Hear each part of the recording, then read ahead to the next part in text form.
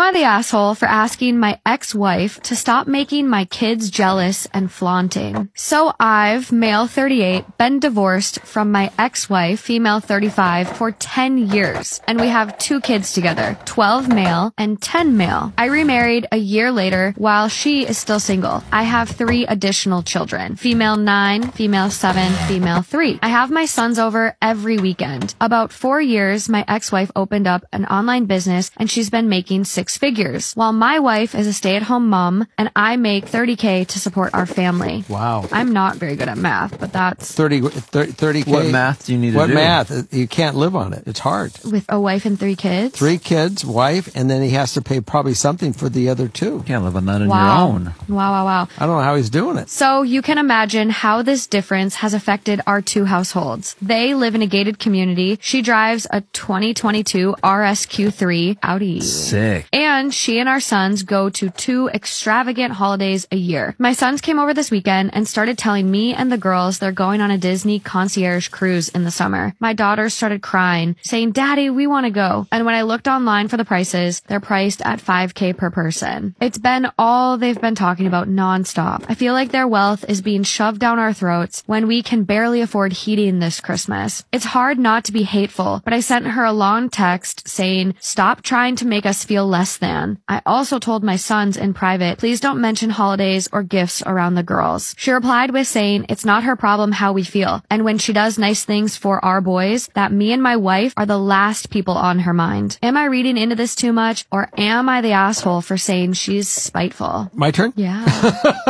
You or Justin? Let's let Justin go first this time. Okay. It's your show. Direct. This one's really difficult for me. It's a lot of gray area. I always like to try and guess what the vote is, but I need to think through it a little bit. Okay, do you want him to go first then? No, I'm going to think through it out loud. Okay. So first thought off the bat is you are split up, and what she does and how successful she is kind of has nothing to do with you in a way, where if she has the money to spoil the kids and go do really cool things, she shouldn't not do that because you are unable to provide that for your other kids. Mm-hmm. She's not wrong in doing those things because she's providing awesome experiences for your kids that, you know, because she's able to. So you wouldn't be like, hey, don't like take them on things because of X. And then it also becomes weird because I can't imagine being in that position where you're split up from a partner who's very successful and can provide these experiences. And now these kids come and tell your kids this. So you're caught in the middle of a really tough situation. Yeah. And it's very natural to be jealous. It's very natural to develop like hateful feelings because your jealousy, you can't control it at some level when you can barely do X, Y, Z and they're out here like just living the life. Storytime when I got essayed by my cousin. Growing up, my cousin ended up being a lot older than us, and he always wanted to be around the girl cousins. So that means he always wanted to be around me and my sisters. I was 12, my sister was 16, and my other sister was 17. So we were all pretty young. My cousin was in and out of jail because honestly, I was too young to know, but all I knew is that he was a disgusting person. He got arrested because he ended up essaying his own sister. But before this, I heard from my own sister that he tried to essay her too. Okay, so like I said, he was in and out of jail. And for some fucking reason, my parents had to bring him to my house. Like, I was literally scared of this man. All of my sisters were. But I guess some of the family members had to help out. So he was staying at our house. Alright, so this was 2021. And there was this one afternoon where I found my cousin in my room. And he was asleep. He woke up for 5 minutes and he was just chit-chatting with me. Like I said, I was only 12 years old, so he started cracking jokes, trying to be funny, and I was laughing, having a good time with him. Ever since he was staying at our house, he was being very good, found a job, and even tried to go to school. So he was on his best behavior. So we were cracking jokes late at night, and our parents had already went to sleep. So I ended up sleeping next to my cousin. In the morning when I woke up, I noticed that my cousin was undressed completely. So I was half asleep and I noticed that my cousin wanted to do something with me. What he was trying to do with me, I didn't know much about it. So as I was half asleep, I noticed that my cousin was being super touchy with me. I felt like someone was tickling my part and also my chest. Like I said, I didn't know much about this. So when I went to the restroom, I noticed that my pants were off. I asked him what had happened, and he said he didn't know nothing. I ended up telling his mom, and she was just rude to me and did not believe me. Am I the asshole for taking family photos to send without my actual mom and stepdad after they took their family photos without me? Disclaimer, this is not my story. I was born to a teen mom. My mom had me at 17. She later married my stepdad, and they had my step-siblings who are 9 and 12. I'm 18 and in college now. Before Easter, I was at college and I found out that my mom and stepdad took family photos without me for their cards. My mom said that it was just because she needed them printed out in time and I was at college. But college is only 25 minutes away, and I feel like my stepdad is resentful that their family includes some other guy's child. He also described the photo as of close family, and then backpedaled and said I just wasn't as close physically because I'm at college. So I decided to play a little joke. I took my younger siblings and 2 of my best friends to the Walmart photo shop, and we took deliberately cheesy family photos all wearing blue jeans and jean jackets. My friends dressed as my mom and stepdad. My female friend wore a bald cap to be my stepdad, and my male friend wore a wig and a denim dress to be my mom. We took a bunch of pictures with props and picked a favorite of all of us standing in silly action poses wearing raccoon skin hats. We all agreed that my friends looked like my parents when the picture was postcard sized. It was honestly a really fun photo, really different than the serious ones my family always takes. I had it printed out on the cards and signed them with love, the family name. I then swapped the cards in the envelopes my mom had prepared and resealed them with the sort of stickers she uses. Apparently, a couple of my extended family members didn't look hard enough at the pictures to notice something was off and just displayed them. But a few people mentioned to my mom that the picture was funny, which pissed her off because she thought they were talking about her boring photo. A few people mentioned to my mom that the picture was funny, which pissed her off because she thought they were talking about her very boring photo of them all sitting on a picnic blanket with a giant Easter basket. Then my aunt sent a photo of the postcard to the family group chat and said, "This isn't you, is it?" My mom was furious at me for sending out the joke cards and embarrassing the family, and also not sending out the cards that she made. I told her that I didn't get why she was upset about being left out of the family photo. Apparently, it isn't a big deal to be treated like you're not part of the family. She said I was making a mockery of her and my stepdad by having cross-dressers be in the photo.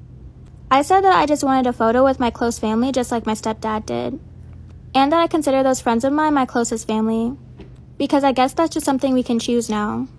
My mom got mad at me for sassing her like that. She told me to leave and I went back to college. Am I the asshole for defending my friend and saying my wife needs to work on her insecurities? Disclaimer, this is not my story. I've been married to Jessica for 13 years and we have 2 girls, 12 and 5. I have a female friend, Madison, who I've known since before I was with Jessica. This has never caused much of an issue because I met Madison through her ex-husband, who is still one of her best friends. And we usually hang out in a group, so Jessica has never felt jealous or threatened. She doesn't like Madison though due to clashing personalities. She feels like Madison and our mutual friend's wife look down on her, but she can't come up with any examples and admits it was just a gut feeling. I don't know what to believe there because other people have told me they felt like it was Jessica who hated the 2 other women. Madison has a glamorous life. She used to work in fashion and married a guy with a lot of money. So my 12-year-old has always been in awe of her just due to the clothes and the parties. This annoys Jessica, but we never thought much of it. Jessica is more of the girl next door and looks down on Madison for some of the glamour. My 5-year-old has been having some behavioral issues lately, so we're working on that, but everyone else is a little tense.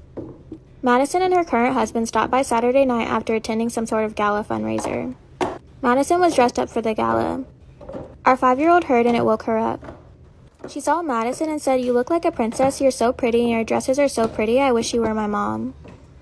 Madison laughed and said thank you, which Jessica thought was insensitive. When she left, she went off about what a bitch Madison was. She's been pressuring me to distance myself from the friendship. I argued that Madison didn't do anything, but Jessica said it didn't matter. Today, she brought it up again and I told her she needs to work on her insecurities.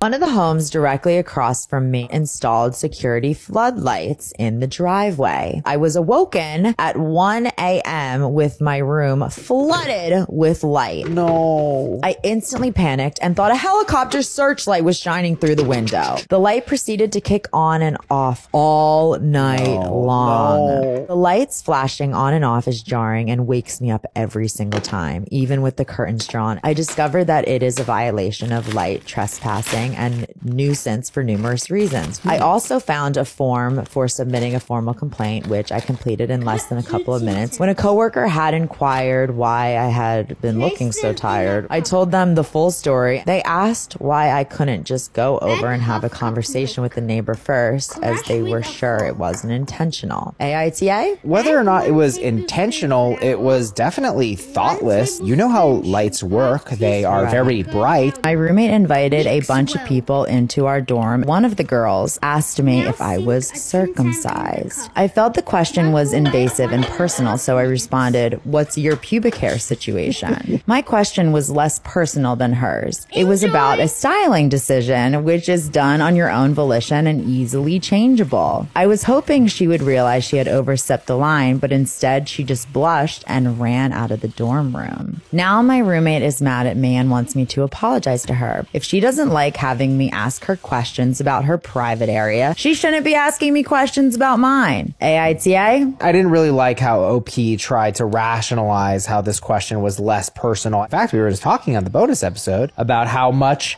sort of rhetoric there is from men who discuss women's pubic hair. Yes, I mean, honestly, I would say that women strictly style their pubic hair based on what the men in society want us to do. Am I the asshole? I made my wife go back to work by lying about quitting my job as well. Let's get into it. My wife didn't like her job. I was telling her to look for a job, and while she was still in her current company, she wanted to take a break from work, but we couldn't afford it right now due to our accidental conception. She's 3 months pregnant. So I made her a resume and applied her to a few interviews. However, she did not attend any of them, saying that she doesn't feel like it and she wants to be a stay-at-home mom. I told her that we weren't even planning this pregnancy, and now we cannot afford for her to become unemployed as well. She didn't listen and just quit her job without consulting me. I was super mad at her. I told her I don't want to bust my ass while she relaxes at home. She cried and said she doesn't want to work anymore. So I told her I'd be quitting my job as well, and then we can both be jobless and homeless with our child. I pretended to quit my job in front of her by sending an angry email to my boss, but instead I sent it to my friend.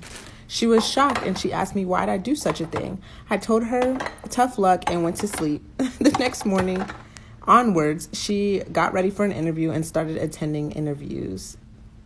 Wow.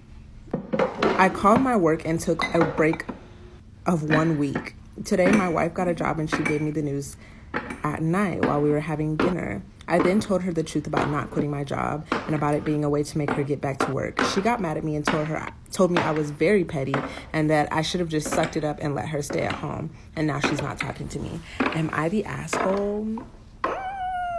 What do y'all think in these comments? Oh my goodness.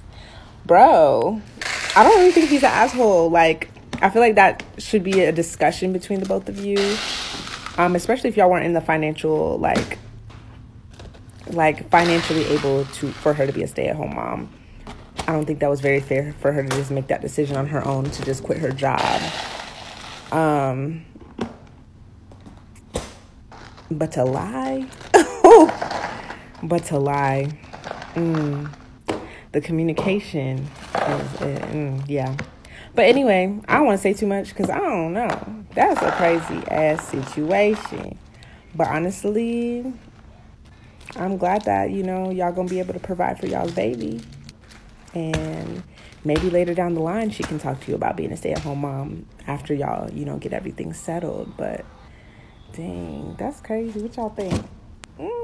We have the original poster, and then the person that they were talking about in the post found it. I've been waiting for this day. Am I the asshole for showing up at my ex's wedding in a pretty dress? My ex and I had a peaceful divorce. We co-parent our 3 children together, and there haven't been many issues. My ex is getting married to Stephanie. I like Stephanie. She has been great with my kids and makes my ex happy. My ex invited me to their wedding, and I was happy for him. It was my day with the kids, so it made sense for me to come to the wedding, was his reasoning. When I arrived at the wedding, Stephanie thanked me for dropping the kids off and brushed me off. We had never had any issues before. I explained that I was going to stay for the reception, and she was very upset. I was confused because I assumed she knew I would be in attendance. It turned out she didn't consider that I would actually accept the invitation. I told her that I was invited, and since I took the 2-hour drive, I would be staying for the entire duration. She didn't like this response. Stephanie asked me to leave, and I stood my ground. She went on to complain about my dress upstaging hers. My ex and former mother-in-law helped her to calm down, and the wedding shortly began. I thought that was the end of it, but later in private, Stephanie accused me of trying to ruin her special day. She is convinced that I wanted to show off and make the wedding about my divorce. She said it was rude for me to not leave after the bride requested it because it was her special day. I told her that I am not responsible for her insecurities and once again reminded her that I have no interest in stealing my ex back.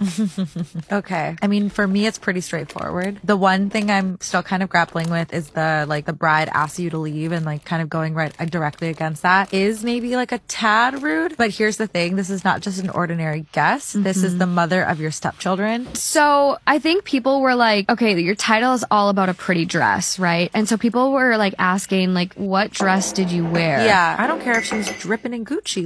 If you show up and you look, you want me to look bad on purpose? Okay, then don't invite me to your wedding. I'll never over my dead hot body. It's interesting. There's clearly another element here. Maybe this dress is literally a wedding dress. I don't know. So the dress got posted. This is the dress. Okay. It's something you would wear to a military ball or... No, I see the issue now. Very wedding dress. Very wedding dress. If you made that white, you'd be like, yeah, I've seen that wedding dress a million times. So now we have Miss Stephanie's post, who is the bride. Ex's partner, the bride, and it's titled, "My wedding was ruined by a jealous ex," and she decided to brag about this on Reddit. "My husband and I have been married for 2 weeks, and I'm already having regrets. My husband's ex has really been making things difficult for us. She makes sure my stepchildren call me by my first name rather than any term of endearment. Our wedding happened to fall on one of her days with the kids. My husband invited her for reasons I am still unsure of. I was aware of her receiving an invitation, but my husband never informed me that she had accepted. She came with the kids an hour later. I assumed she was dropping them off, but she had intentions to stay. She was dressed more elegantly than me, and that felt off, so I asked her to leave. She disrespectfully told me that she would be staying. My husband and mother-in-law told me that she was like family and would not be leaving. I was disgusted by this because it was obvious what this woman was doing. She posted the story on here, but in a way that made me out to be a toxic villain in the story. It wasn't hard to identify myself because I recognized the dress, and she also used my real name in the story. I don't understand why she is doing this because we had been civil with each other until now. And I'm very offended by the way she degraded me in her defensive comments and by the fact that my husband took her side." Yikes. Is that all she wrote? That's all she wrote. "My husband and I are in our late 20s and have been married for 4 years. He finished college with a finance degree and thought he'd go into accounting, but quickly found out that it wasn't his passion. He bounced from jobs and ideas pre-COVID, but nothing really stuck. Since COVID, he hasn't attempted anything and said that after the pandemic ends, there will be a boom of jobs so he can find what he's passionate about. I've been working full-time and thankfully my job became remote. I've been paying the bills and keeping the food on the table. After the fiscal year closed, my work had done really well. We sell medical testing equipment, which was a big product of 2020. I was given a promotion and a pay raise, but also a small bonus. It was exciting because I could finally repair my purse and replace some shoes that were destroyed. When I told my husband, he seemed way more excited than me over this promotion. He went off about how he was going to redo his game area and get new systems. I was dumbfounded and got quiet because I couldn't believe what he was saying. He eventually went out and spent all of my bonus on a new computer. We got into a huge argument and he called me selfish for not being happy that he got to achieve his dream. He called me spoiled for being upset that I couldn't spend money on myself first. I called him ungrateful since I was the only one providing. He got mad and left the house saying that I'm making the money so I shouldn't throw it in his face that he doesn't have an income. Everyone thinks I overreacted to something that makes my husband happy. I've gotten so many texts about being an a-hole that I'm starting to wonder, am I? Part 2 of how my husband spent my bonus on himself. My husband went back to his parents and waited for my apology, which I never gave. Instead, I realized that I wasn't going to treat our relationship like a marriage if he wasn't, and I wasn't going to baby an almost 30-year-old. When he noticed I drained our joint bank account, he escalated things by saying that I was his and I could never leave him because he owned me. He also said that all of my success was his and without him, I would be a loser dropout. His family was even worse because I had already blocked them, so they made fake accounts using apps to hide their number and harass me. They said that I ruined their son's life and how he sacrificed everything to get me to where I am. They also said that throwing him to the side like this was disgusting and I deserved to rot. I provided all of this to my lawyer, who recommended I get a restraining order and not engage but just keep the records. I separated our finances completely and changed banks. I told him that my husband is never allowed to access these accounts because I feel like he'd take it all and run. I changed my number and took myself off of social media. Part of me is broken our marriage came to an end over a computer. I must look like a fool to everyone for missing the warning signs. I lost a majority of my friends because they thought I was the selfish one since I was the one with the job. They also said that marriage is for better or worse, and so on. I filed for divorce and I'm picking up the pieces. Storytime about how a stranger disclosed his fetishes to me at the park. I was studying in the park by my house when a cute guy around my age wearing a sweatshirt from my college sat down directly next to me. I thought it was a little odd, especially during the pandemic, so I scooched in the other direction. That's when he started talking to me and introduced himself as Jose, all stuttery and not making eye contact. I thought it was so sweet that he was this nervous to talk to me, so I took the bait and said, "Oh, well, hi, I'm Tamara." That's when he tells me that I have a pretty name and that he'd never guess that would be my name. There was a long, awkward pause as I tried to think of what I could say in response to that, and that's when he goes, "So, what about a walk around the park?" I thought that was really gutsy to ask, but I kind of liked that. I said sure, packed up my books, and off we went. I figured it was the middle of the day, surrounded by other people, so the worst case scenario, I could always ditch him if things got shady. We were walking and he was making more nervous small talk. I told him about my interests and background. He was like, "Wow, I didn't expect you to tell me so much about yourself." I wasn't sure how to feel about that, but alright. That's when he asked if he should tell me more about himself since it was almost 3 p.m. I assumed he had somewhere to be and I said sure. Then he said, "Maybe we should have this conversation at your place." That definitely threw me off and things only got weirder from here. Part 2 of how a stranger disclosed his fetishes to me at the park. I thought asking me, a total stranger, to stop what I was doing and take a walk with him was gutsy, but what he just said was sleazy at best. I nervously looked for non-confrontational outs and said, "Ahaha, we're definitely not going to my place." He said, "Oh, okay, sure. I didn't mean where you live, just meant the place, where it is we're going. I'm sure you got something all worked out. Anyways, I can tell you about myself, sure." He was looking around to see if other people were listening and he goes, "See, I'm really more of an ass kind of guy. I have a major spanking fetish, so if you got any skirts or..." I tuned out the rest as I started screaming in my head. Forget the non-confrontational exit, I instinctively went, "Stop, this conversation is over," turning to hightail it out of there. The guy ran after me going, "Wait, what? I'm sorry, I didn't mean to. I'm sorry. The ad said you were cool with kinks and stuff, so I just thought, wow, I'm sorry." Alright, that slowed me down. I'm thinking, did he just say ad? Then he said, "Again, I'm so sorry, and look, this may not be the best time to ask, but am I still getting charged full time even though you're leaving?" It turns out, poor guy was experiencing a touch of pandemic loneliness and hired a call girl off some personals online. She told him she'd be in the park wearing almost my identical outfit and described the features similar to mine. Story time when I called out my mother for trying to force me to make out with her. I am currently in 8th grade, and ever since I can remember, I have hate kissing my family members. It makes me feel completely uncomfortable, which is reasonable. My mother is 42 and forces me and my brother to kiss her every day. One afternoon, I was chilling in my room, I was drawing, and my mother comes in and tells me that she's gonna go to sleep. She kisses me goodnight, and I purposely kind of dodge her lips because I don't like kissing my family members. She got really upset and said, "Excuse me? This is not how we kiss in our family." She grabbed my face so hard and forced me to kiss her, but basically she was freaking making out with me. She wetly kissed me multiple of times for at least 5 to 10 minutes, lecturing me while kissing me that I shouldn't disrespect her like that ever again. I was so uncomfortable the whole time, and as soon as she left, I started to cry. I cried myself to sleep that night. I told myself that I was being dramatic. I didn't share this story with no one, and the next morning, I honestly couldn't look at my mother's face. I tried avoiding her all morning, including when she dropped me off at school, told her that I was running late, and I just ran inside the school. I swear to God, it started getting weirder. She texted me that same day and said that she was disappointed in me, that I'm basically breaking the family's tradition, and that I'm not showing her any love. She asked me if anything was wrong. At this point, I honestly just wanted my mother to leave me alone. I did not want to share this with my friends because I didn't want them to think I was weird, or that my mother was weird, because honestly, my mother has never tried to do anything weird to us. Weeks go by, and one morning I go downstairs, since my mother did not wake me up, and I think I was running late to school. I run down to the kitchen, and I see my mom and my brother making out. I honestly freaked out and I felt like I was going to die. My stomach and my neck was burning. I went upstairs and I just ran down the stairs, making it heavy so they can hear my footsteps. My mother and my brother separated, and I acted like nothing happened. She took me to school and I told her that I needed to talk to her. I threatened her and I told her that I was gonna tell another adult what I saw her doing to my brother. I I told her that I never want to kiss her again, in the cheek, in the mouth, and I better never see her kiss my brother again. She freaked out and it stopped ever since. Story time when I got essayed by my dad's best friend. This story is going to be short because it was sent as a short paragraph to my email. I already asked for more details. If the sender wants to send more, they will. Let's respect all stories. Okay, so one day I was at my dad's house and my dad used to live with his best friend called Brad. Brad was a complete weirdo. He totally gave me that weird vibe ever since I met him. I was only 4 too, so I didn't really know what was going on. I just remember my mother saying that he was weird and the rest of my siblings. So every time my father had to go to work, Brad would babysit me. The SA started happening when I was 5 years old. Brad would take advantage that my father was at work. He would take me to the bathtub and start touching on my private areas and rubbing my private areas. I was growing up more, and since my father and my mother weren't at home, this is when Brad started taking me to my mom's room and he started using toys, adult toys. When he started using adult toys, that's when he completely took advantage of me. And this is when I started to get UTIs. My mother did take me to the doctors, but Brad had threatened to end my life if I confessed to my mother or to my father.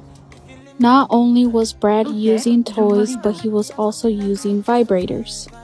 Basically any objects that he could use to get pleasure off. I started to get more UTIs and my mother suspected something was wrong.